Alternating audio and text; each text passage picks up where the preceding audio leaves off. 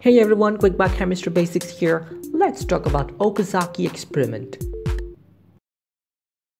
In late 1950s and 1960s, scientists believed that the replication of both the DNA strands occur in continuous form. However, DNA polymerase with only 5' to 3' activity was discovered. There was no DNA polymerase with 3' to 5' activity. So there was a hypothesis that the synthesis of one of the strands should occur in a discontinuous fashion. The discontinuous strand was given the term the lagging strand, while the strand whose synthesis occurs in continuous fashion is called the leading strand. One way to detect leading strand and lagging strand is to treat the replicating DNA with alkali like NaOH.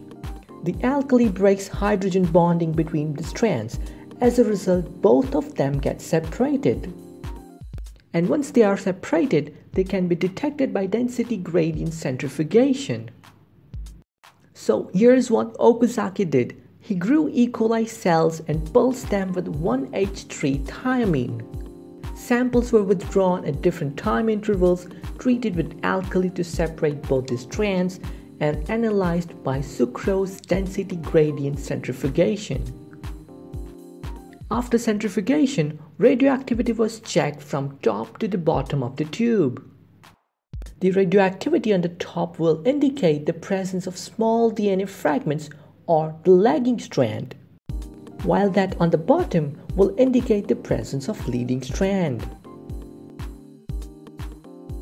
The presence of small DNA fragments indicated that the hypothesis was correct.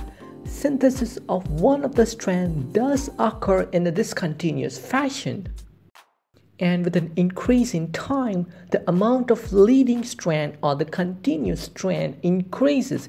This means the ends of the lagging strands are now joined to form a continuous strand.